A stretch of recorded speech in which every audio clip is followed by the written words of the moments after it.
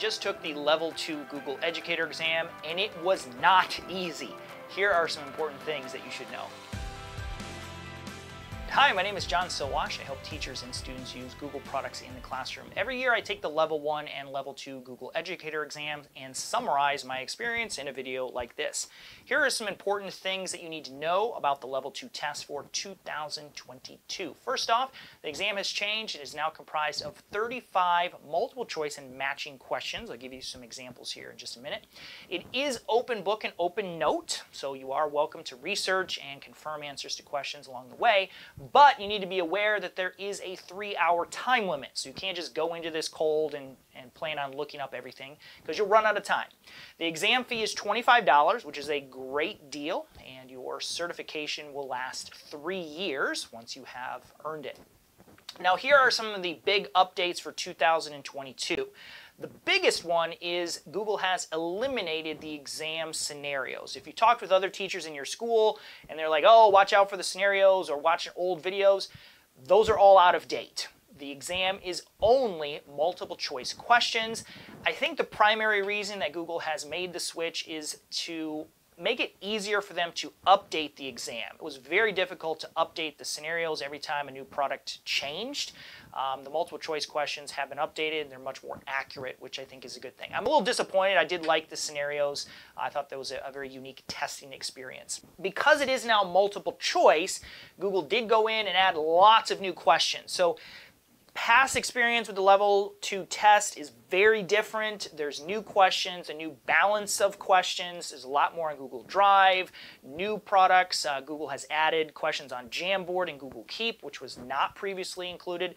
So it's a very different experience when you take the Level 2 test compared with maybe the Level 1 test that you may have taken a year ago. They also relaxed the retesting rules. You must score 80% to pass the exam. If you do not pass the first time, and about 20% of people don't, you can take the exam a second time 3 days later, and you can take the exam a third time 7 days after that, and you can even take it a fourth time in 1 calendar year if necessary. Rarely does anybody need to take the exam more than 2 times.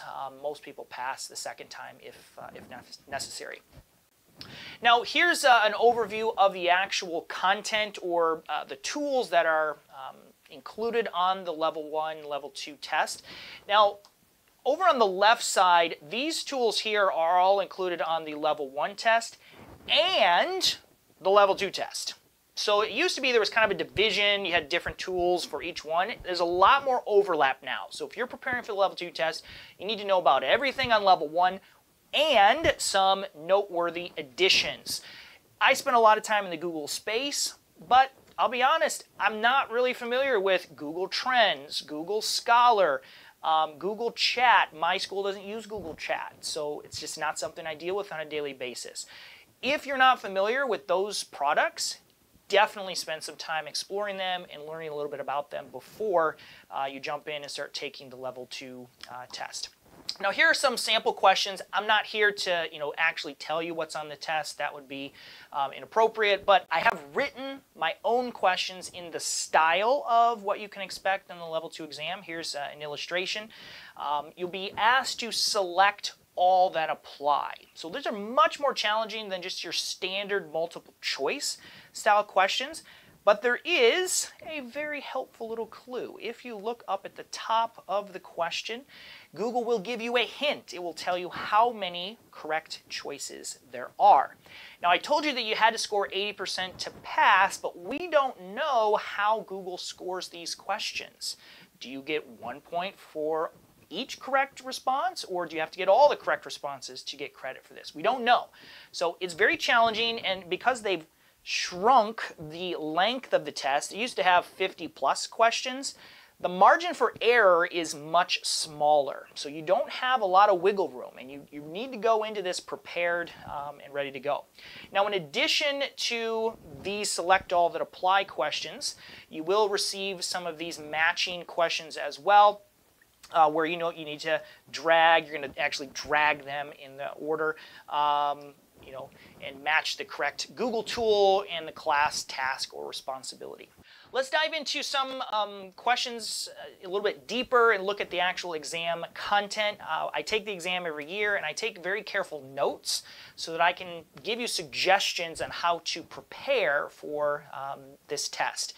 This is a very broad overview. So you can see I've divided all of the questions into 3 categories. We have Google Drive, the communication tools like Gmail, Meet, and Calendar, and then the classroom tools like Chrome, Search, YouTube, and Classroom.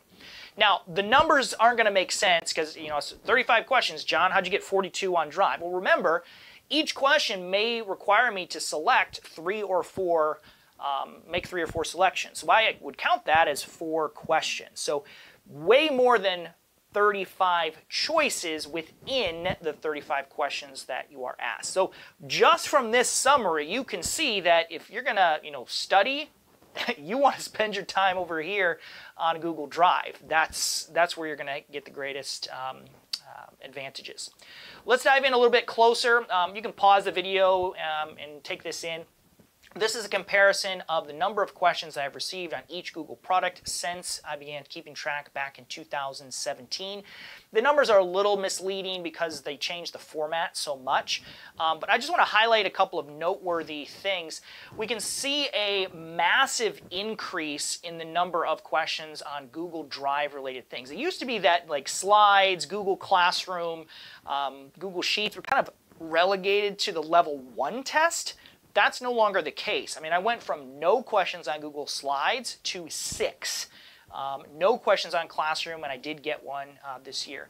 Another one I didn't highlight, but it's worth noting, I did not get any questions on Google Sheets on the level 1 test, but I got 9 on the level 2 test. So Google is shifting the emphasis around between the level 1 and level 2 tests. Just means you need to be prepared. You got to know about this. And then, as I mentioned, they've included Jamboard and Google Keep, which I think makes sense. Good additions there. There was a point on the level 2 test when I took it where I was like, man, this is tough. I hope I pass. It was a little concerning there for a bit, but I did make it. Here's a comparison of the time that it takes me to complete the level 2 test. And you can see that the time it takes has just drastically been going down. And I think this is probably good. Time really isn't a factor anymore. Running out of time used to be one of the biggest challenges in the old format. You got plenty of time. You can look things up. You can confirm answers. That shouldn't be a big challenge for you. Now, if you're interested in learning more about the level 2 test, I'd encourage you to grab my free study guide for the level 2 exam. I have a checklist of the skills that you should master before you take the level 2 test. I've got some sample questions that are similar to the style that you'll see on the exam as well. So head over to geducator.com. Right on the home page, you'll see the button where you can download this, and hopefully it'll help you prepare for your upcoming exam. A couple of tips for you. First of all, study up. Like I mentioned, this is not easy. The level 2 test definitely goes deeper into the Google products. It doesn't just go surface level. If you're familiar with the Google products, that's great.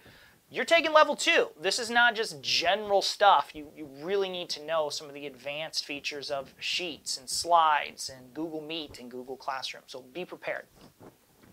Especially those other tools we mentioned, Google Scholar, Google Trends, things you may not be as familiar with. Spend some time checking those out.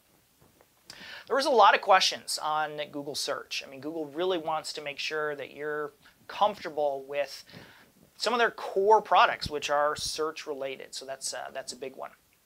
Another thing to be aware of is on the level 2 test, Google will start to dip into some of the third-party tools. So make sure you understand add-ons, extensions, and the difference between them. You don't need to know about any specific one. Google's not going to ask you about some random tool you've never heard of, but you need to know where to get them, how to find them, how to use them, how to uninstall them, things like that, both for extensions and add-ons. Those are a couple of my top tips. I did include some additional tips and test-taking strategies in my Level 1 overview video. You can check that out by clicking up here. And again, I'd encourage you to download the study guide for Level 2. Hopefully that'll help you prepare. You can click the link down below and check that out.